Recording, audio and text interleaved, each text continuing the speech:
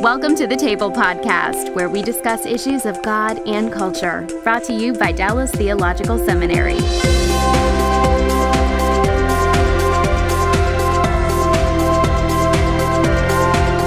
Welcome to the table. We discuss issues of God and culture, and our topic today is human dignity, and our guest is Daniel Darling, who is, and I'm reading this right off the cover of the book, Vice President for Communications for the Ethics and Religious Liberty Commission. I always have to stop and pause when I think about the commission because of the nature of the name. But and Dan, thank you for being a part of the table today. Well, thanks for having me. It's an honor to be here. Someone who's admired your work for a long time and a fan of what you're doing here with the table. Well, thanks. Let's talk a little bit about how you got to doing this book, but let's start first with your background and how you ended up being connected to the commission. Tell us a little bit about your personal story. Yeah, it's really interesting. You know, I grew up in church. I pastored a church in the Chicago area for almost 6 years, and I've been a writer and editor for a long time. You know, I've been writing for Christian Today, the Gospel Coalition, writing op-eds for different places. And I had known Dr. Russell Moore, who he became president in 2013 of the president of the commission, and I had interviewed him for CT once he got the position. He had endorsed one of my books, and we had gone back and forth. I was a huge fan of the way he engages politics and the culture, and was really grateful that he got hired for this position. Then they reached out to me in 2013, and I was really just thought it was a great opportunity to come and work for someone and to really have a chance to really help equip Christians and how we think through all these real, difficult issues that are face us. How do we apply the gospel to the culture? I've always had in my mind, I've always had a love for politics and history and cultural stuff and public policy, and I've always had a deep love for the church. And so I really feel like I get to do both things here, be in the church and helping church leaders, being involved in my local church, but also engaging public policy at a national level. So it's really the best of both worlds, if you will. Well, let's talk a little bit about what you do there. So it says you're Vice President for Communications. The Vice President part I get, but what does it mean to be dealing with communications for the Ethics and Religious Liberty Commission? That's a good question. I mean, what it means really is that, I manage all of our content. So I have a great team that works for me and manage all of our content, whether it's our web content, our publications, podcasts, any of our creative stuff. We do quite a few events and conferences and kind of leaning into some of the content and creative for that. And then just serving on the executive team, helping to shape the future of the organization. And so, and then I do a fair amount of speaking and writing, representing the ERLC in different places as well. So what's the calling of the commission in general? I actually think some people may or may not be aware of that. So what does the commission seek to do? That's a great question. I tell people we have two roles. First, we speak for Southern Baptists and really conservative evangelicals in the public square on issues of public policy. So we have a pretty robust presence in D.C. We're working with the administration. We're working with Congress, think tanks, and the media, and all sorts of things that kind of shape the debate about important issues like religious liberty, like human dignity, pro-life issues, religious persecution overseas, religious liberty here, a wide range of issues, criminal justice reform, all kinds of things. We speak for Southern Baptists, but then we also speak to Southern Baptists. We try to equip pastors and church leaders how to think through moral and ethical issues, how to apply the gospel of the kingdom to the culture. So we host a number of events, and we have content, we have books that we publish and magazines and all sorts of things, really trying to help equip past church leaders to then lead their congregations to apply the gospel of the kingdom to the world in which they're called. Now, this may seem like a strange question, but I'm going to ask it anyway. So is the commission sometimes misunderstood for what it is about and what it's doing? Are there because it seems to me that you're kind of as you've communicated, kind of a two-way communication stream, both into what's going on there. I'm assuming you're located in Washington, D.C., located in Nashville. So the Southern Baptist headquarters on the one hand, and obviously the capital of the states on the other. And yet at the same time, you're also trying to help churches kind of understand the environment in which we're functioning in at the same time. Yeah, we are. And I think, Richard Land, who was the previous president, said it really well, I think, on the floor of the convention this year. The year also has a really important task. We speak for Southern Baptists, but he said sometimes you're called to speak to us and challenge us to think biblically about all kinds of moral and ethical issues. And, today I think it's really important that Christians think well about the world in which they live. We're too easily, I would say, catechized by other voices and other influences, whether it's left or right. We're too easily shaped by our favorite pundits or talk radio or our crazy uncle on Facebook or something, instead of allowing the gospel to shape the way we see things.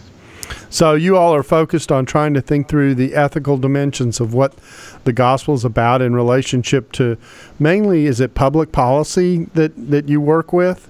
Well, it's a range of things. It's public policy, but also even the Christian life. We talk a lot about parenting. We talk a lot about ethical and moral leadership in the church.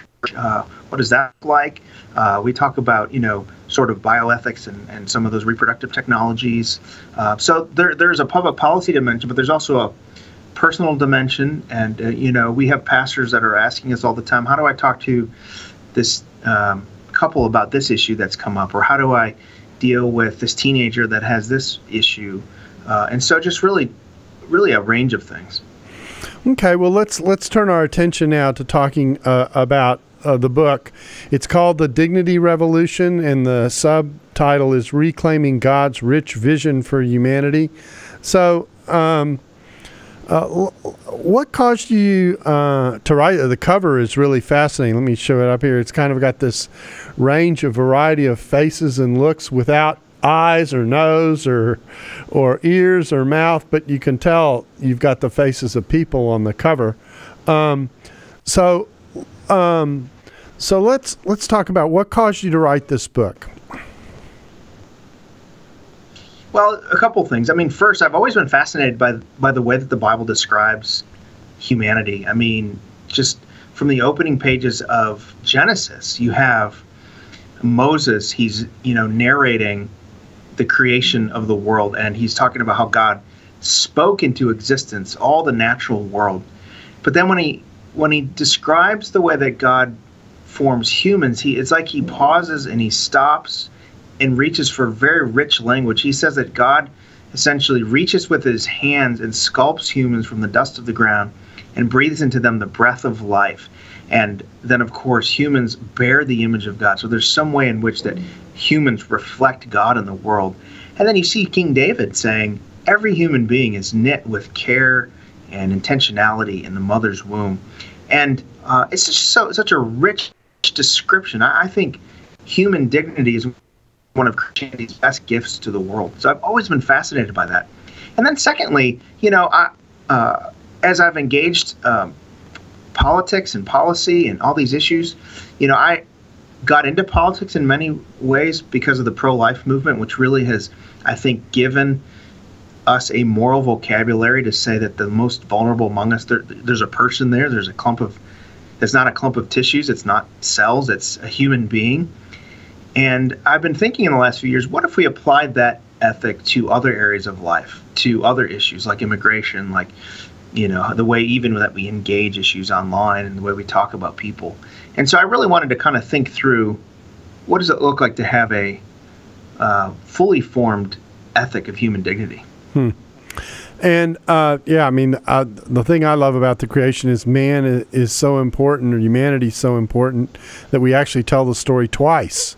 We have the creation of Adam and Eve in the image of God, and you think, yeah, and then turn and have a detailed look at Adam and Eve. Go ahead. Oh, absolutely. You're absolutely right. It mentions it twice. And if you think about it, compared to, and I'm not a scholar, an Old Testament scholar like many of the folks at Dallas Seminary, but I do know that the way that Genesis describes humans is just, I think, different than even other ancient Near East descriptions of humanity.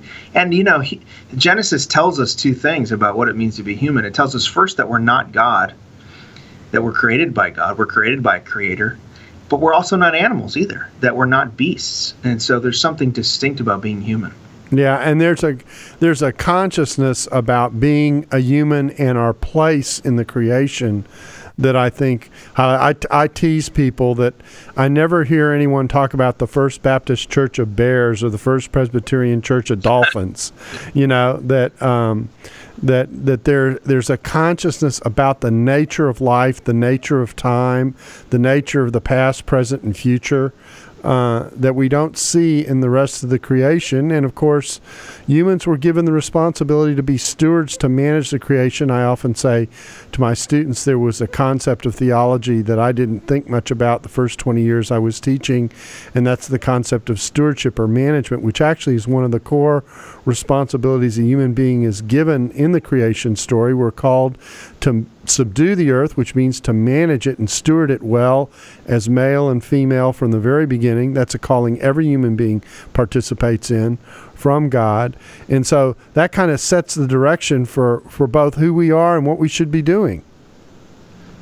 That's absolutely right. In fact, if I really feel it's important in this age, especially for Christians, to recover a robust vision of human dignity, because I think it affects not just the way we see ourselves.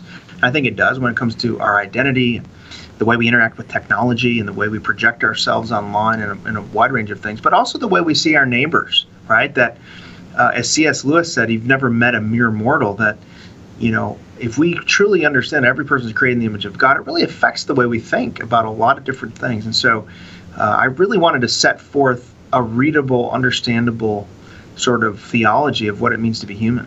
So would it be fair to say that one of your goals is to have people appreciate how every human being made in the image of God is sacred?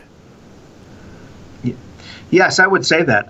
And sacred in the sense of, and I even have a chapter in there on self-worship. I think there's really two choices that every human being has. We can either, as an image bearer of God, we can turn upward in worship and live out our calling as image bearers, or we can turn inward in self-worship. And this is why you see the Old Testament, after Genesis, like 9, doesn't use image of God language, but starts to talk about idolatry. And there's a reason for that, because the tendency in a fallen world is for us to create our own images that we then worship as reflections of us, rather than us serving as reflections of God. And that leads to all sorts of, corruption in the world and violence against our fellow image bearers and all sorts of things. But we do have the good news that Jesus completes as the second Adam what the first Adam could not do. He is the fullest vision of what it means to be human. Not only that, he restores our image-bearing purposes. He restores our humanity. I think that when you look at Ephesians 2:10, essentially it's saying that God is restoring in Christ the original reason for which we were created. And so I think the Bible gives us the most fullest vision of what it means to be human and how to rescue our humanity. Okay, well, let's talk a little bit about the contents of the book. And that is, first, you have a section called Finding Dignity. And I take it you're trying to encourage people here to realize who God has made them to be and who God has made their neighbor to be at the same time. Yeah, absolutely. I really wanted to flesh out in the first chapter what it means to be created in the image of God, and really understanding what that is. There's a lot of mystery there. We don't understand all of it. Even the most, the best scholars haven't fully mined the depths of what that means. But at the very least, it means that there's some way in which we image God and represent God in the world. And I think there's a structural and a functional aspect to being made in the image of God. Structural means that no matter who we are, what our utility is, what we've done, even in a fallen world, we still bear the full image of God, right? nobody has less of the image of God. But there's also a functional part of being an image bearer, which means that we have responsibility, that we were made by a creator to reflect him and to live out our purposes, as you said, by stewarding the earth, by subduing the raw materials that God has given us, by creating, by innovating. And so just trying to get people to understand what that fully means. So in the principle that you have, every person has dignity on the one hand. Mm-hmm. On the other hand, people have there's a sacredness to life that we are supposed to respect. And you've made the point earlier, you respect that not only for the developing child in a womb, but you're supposed to respect that all the way through the cycles of life. In fact, I sense that what you've done in the book by its structure is to actually kind of walk us through a series of different contexts or spaces, I like to call them, where dignity shows itself and where issues of dignity impact the way we see the issues that are in front of us. So out of this dignity comes a way of thinking about how we relate to the people around us. That's exactly right. I mean, it affects all sorts of issues. And so the way we think about race, and, I think of Martin Luther King using always the language of human dignity in his speeches, as if to say to the white supremacists, can you not just see me as a human being, as a full human being? I think of him marching in Memphis with the sanitation workers and those sandwich board signs that said, I am a man. In other words, can you look at me as not just a cog in the machine, but as a full human being?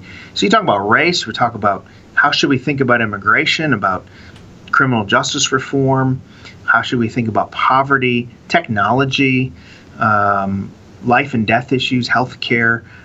There's kind of a range of things that we kind of apply this to. And another point that I would guess you're making is this is not a matter of political ideology. This is a matter of core theology and anthropology. It really is. And in fact, if you really have a fully robust vision of human dignity, it will disrupt your politics and our tribal affiliation. And so, we have to make voting decisions. I voted this week. We have to join institutions. But if we have a robust vision of human dignity, we should recognize that there's no one party or no one institution that fully cares about human dignity. One party on the one hand may really see dignity in the immigrant, in the impoverished. Another party may see dignity in the unborn.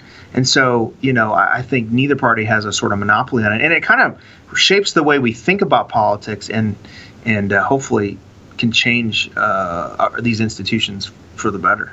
Now, sometimes we'll talk about the difference between what I call civic religion, which is dressing up a particular national orientation around descriptions that tie those institutions to God in one way or another, where the real support is, the primary support comes from what the nation is, from Christian discipleship, which is a generic view of God's kingdom that's multinational, multiracial, etc., and has a sense of the priority being what God asks of us transnationally, if I can say it that way, and across various ethnic divides. And so what I'm hearing you say is that when you get a robust view of dignity, you're asking questions from a slightly different angle than you might ask them if you were just asking them as a citizen of a country. Absolutely. I mean, I think we are citizens of America. I mean, I'm a proud American. I love our country. I love reading about our history. But ultimately, we're citizens of the kingdom of God. I think of what Peter says in 1 Peter, that we're sojourners and strangers. In fact, this week I just preached on Jacob, in Genesis 47, saying, I'm a sojourner and stranger. We're a people on the move. And as strangers and foreigners, even though we have to join parties and institutions and that are imperfect, we should never be fully at home in any earthly institution. There should always be a little dissonance between our temporary home here and the home we're looking forward to. We should always be, and I think if we're fully at home in a party or a movement, it could be that our allegiance is more to that movement than to the kingdom of God. So being a Christian should always make us a little uncomfortable, pushing against, the sort of status quo of whatever tribe we're from. Does that make sense? Yeah, it does. And so as a result, we ask questions from angles in which we see what I would call the legitimate tensions in a fallen world. Mm-hmm. That oftentimes we live in imperfect spaces, if I can say it that way, and where there's a push and a pull between a variety of forces, and some of that push is well motivated, but out of balance, that push can also create an imbalance that needs a correction from another thing. And let's dive into the immigration discussion, because I think that's one where you see this pretty visibly. On the one hand, it's perfectly appropriate for a nation to ask, what kind of people do we want to be? Mm-hmm. We want our laws to be followed. We want to be a place that has order. If you have lawlessness, that doesn't work as a society. You have a right to define what kind of people you're going to be, that kind of thing. Those are just basic nationhood kinds of questions. That's one side of the equation. But on the other side of the equation is there are these texts in Scripture that talk about having a sense of compassion for the foreigner and for having and just loving people in general. I mean, it's part of the Great Commandment. You're supposed to love everybody, that kind of thing. So you're asking those kinds of questions, and how you've got the golden rule, treat people the way you would like to be treated, that kind of thing. And sometimes those two things, both of which at one level are very well motivated, each for their own reasons, rub against each other. And you have to ask the question, how do I balance these two things? How do I put both of these things in place? And sometimes, at least what I sense we sometimes get into in some of our discussions, is we get people who will pick one side of that conversation or the other side of that conversation and not think about the other element, if you will. And so we never discuss the relationship between those two pieces that needs a balance between them, and we just pick one side or the other, what I call cherry picking. And in the process, an imbalance, we risk an imbalance. So speak into how dignity walks into the immigration discussion as you see it.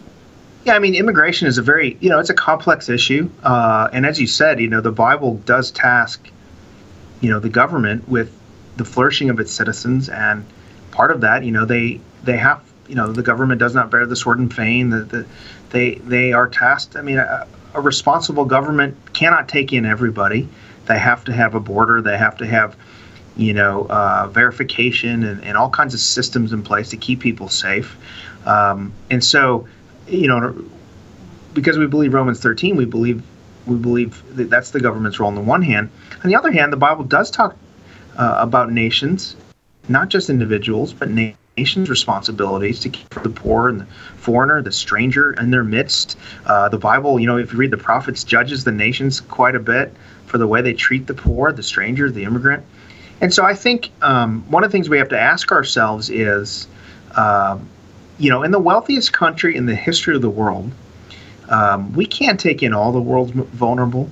We have to guard our borders. We have to be safe. But surely we can do more than we are. Surely we can take in more people than we do now.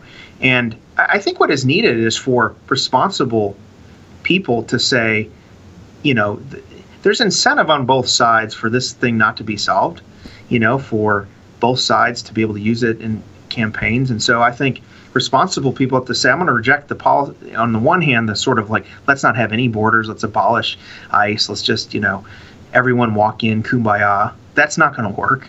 On the other hand, the kind of fear-based, demagoguing of immigrants as they're, every immigrant is a threat, every immigrant's a potential terrorist kind of language that I think in many ways is dehumanizing, and really come together and say, what can we do to update our system? And good Christians are going to disagree on the exact levels of immigrants that should be here, how we should do border security.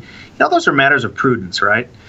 But I think what isn't debatable is the way we talk about immigrants, the way that Christians should language. When we use euphemisms that kind of dehumanize them, every immigrant's a terrorist, or we call them invaders, or we call them sort of anchor babies, or things like that, where we forget that those vulnerable people that are trying to get into the United States are people created in the image of God, who have as much value and worth as I do, who probably want the same things for their family that I do.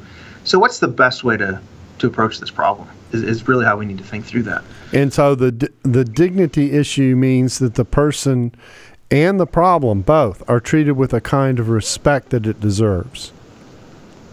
Yeah, absolutely. And I think we need to be wary of a kind of fear of the other. Like when we're talking about immigration, if it's, worried that, different people groups are moving into our neighborhood or things like that, that's not something a Christian should really fear, because, the Bible says in Acts that God sovereignly appoints the movement of people, that as people who love the Great Commission and the Great Commandment, it's an opportunity when the nations come to our doorstep that we can love them, because we're supposed to love our neighbors as ourselves, and many of them are fellow Christians.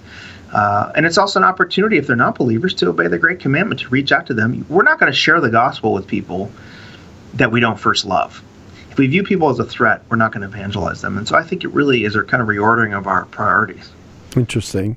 So what other issues do you find kind of walk into this similar space where you've got two sets of concerns that are kind of rubbing against each other, and the issue is wrestling through how do you balance these concerns in a way that makes sense? My premise is that what we do when we cherry pick is we actually rob ourselves of the discussions that we need to have about what the relationship is between these pieces, both of which belong in the discussion.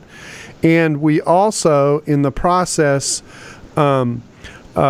create an environment in which we make it hard to have those discussions, because we end up picking sides and viewing one pole as so defining that the other almost doesn't even exist.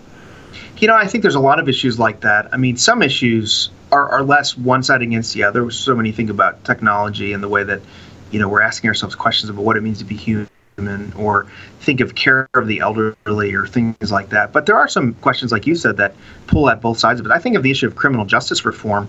If you have a robust vision of human dignity, you're going to see that we not only see dignity for the incarcerated, but we also see dignity for the victim. And a good justice system says that, we have a system that respects the rights of victims by punishing crime. We punish crime because we're saying that to commit a crime against somebody else is to assault their dignity, right? So to steal their stuff or to assault them physically is an assault on their dignity. Therefore, that needs to be punished.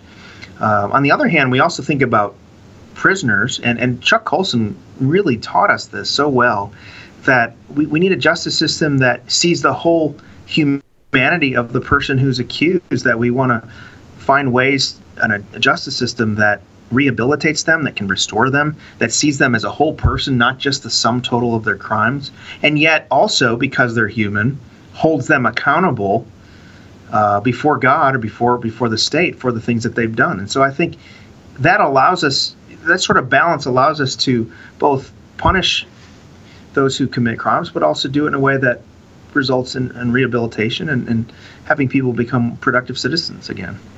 What are some of this question just popped in my head. What are some of the things like you felt like you learned writing the book?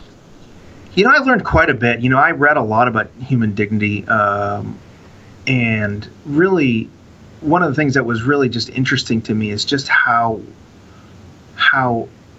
if you really understand this, it really affects everything you see. So for instance, I have a chapter in here about sort of the end of life and sort of the way that we value people. So most of us listening to this podcast would be dead set against something like euthanasia, where we basically say that people at the end of their life's not valuable anymore, and we should find ways to help them end their lives. Well, the answer to that obviously is God sees you as an image bearer regardless of your utility. So if you're young and healthy, or if you're, you have no cognitive ability at the end of your life, you're still a full human being, a full image bearer, and God assigns you value. And because we're accountable to God, He's the one who's the author of our days. But also, we may be against that, but even sometimes in the way our churches send the message that we only value the young, the sexy, the appealing. Look at the people who get on stage at conferences. Look at the way that we market our churches. Are we telling people that you're only valuable if you're one of the cool people? And really, in the kingdom of God, should be the opposite. That when people walk into our doors, they should be valued because they're a human being, created in the image of God, not because of what they can bring to our church. This is what James is getting at by saying, hey, don't just value someone because they have money and wealth. Value everybody, whether they're poor or they're rich. I think of a guy in my church right now who has severe dementia, late stage of dementia. He doesn't remember his wife's name. He comes every Sunday and he worships. He remembers the worship music, believe it or not. He doesn't bring much in terms of leadership ability or gifting to our church. But in the kingdom of God, he is as valuable to us as anybody else. And so I have been amazed as a pastor, and you probably have seen this too, how often many even good Christian people are willing to neglect kind of the elderly. And we almost have an ethic that you're past your prime, we're done with you, we're going to move to the younger generation. And so I just think that reflects not the way the kingdom of God is ordered. So someone picks up your book. What do you want them to gain or garner from the experience of reading it? It's interesting to me. I've had people who are pro-life activists like me pick it up with the premise that this is going to be good. It's going to affirm my pro-life convictions, and it does. And then they'll come back to me and say, I'm pro-life, I'm anti-abortion, but this really helped me think differently about some other issues that maybe I didn't think well about. I've had other people say, who are kind of more motivated by justice, criminal justice reform, poverty, all those sorts of things, say, I picked this up thinking this would affirm my convictions on those things, and it did. But then I realized, I can't be for justice if I'm not for justice for the unborn. Or you help me think about the way I think about biblical sexuality. So my hope is just to kind of, whoever picks it up, however your entrance is, to kind of just come away with a more complete vision of what the Bible says it means to be human. Now, some people will say that all this concern for policy, for politics, for justice, for social justice, if you want to use that phrase, some people will say, well, we're not talking about social justice, we're talking about biblical justice. We could get into that debate and that discussion, that somehow that gets us off the track with reference to what we should be about. We should be about the Great Commission and the gospel, etc. How do you put those kinds of views together with your discussion on human dignity?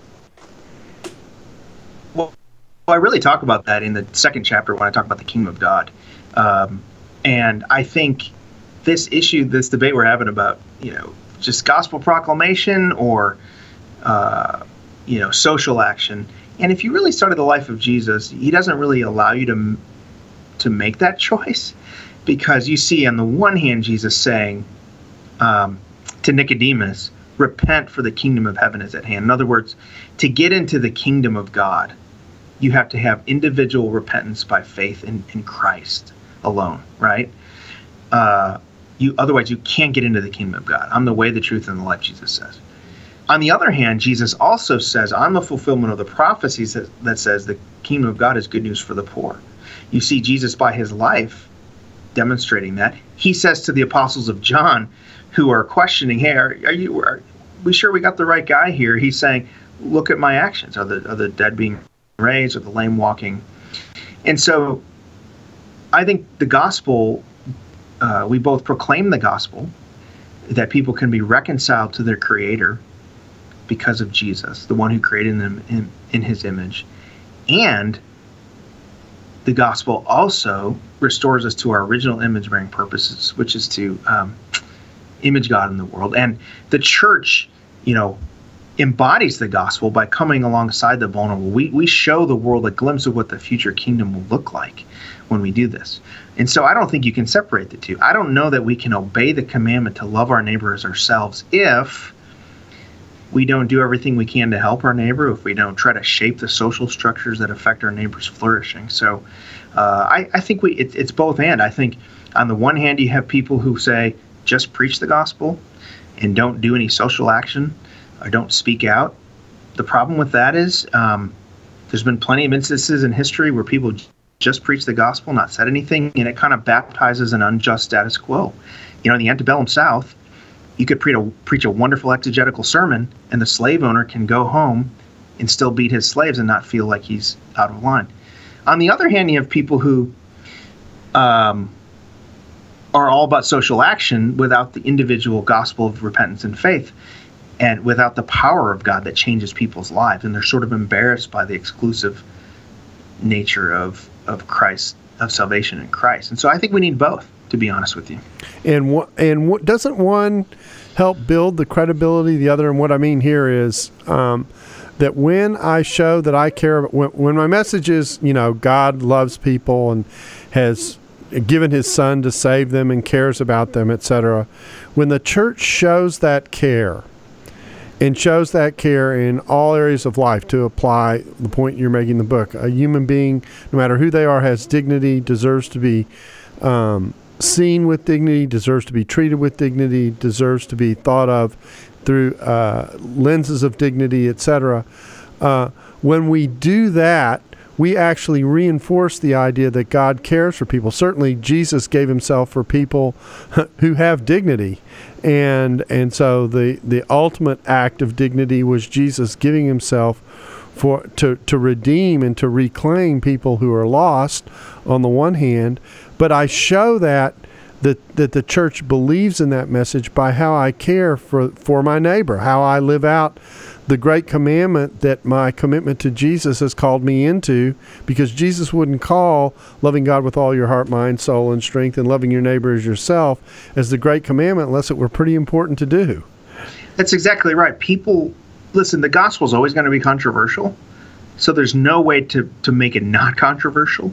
But when the church is at her best, when she is standing alongside the most vulnerable, saying, hey, there's a person here. These people have value. And you look just throughout church history, despite of all of our mistakes, and sometimes we've been complicit in injustice or passive, but the church throughout her history has often been the one to say to the people whom society is willing to discard, hey, these are people here. When we do that, we show the world what the kingdom of God looks like and what our king is like. If we image the king, we're showing the people what our king is like. The Bible describes Jesus as a king who's kind, who's loving, who loves people. That the kingdom of God is one of dignity and worth, and it's sort of the upside down nature where the first will be last and last will be first.